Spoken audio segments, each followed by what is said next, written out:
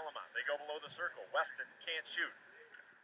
Trying that triangle in low. Shooting, they score. Right side along the ice. Brett Young couldn't recover in time, and it was an open half of the net for the Marian offense, and they tie it at 1.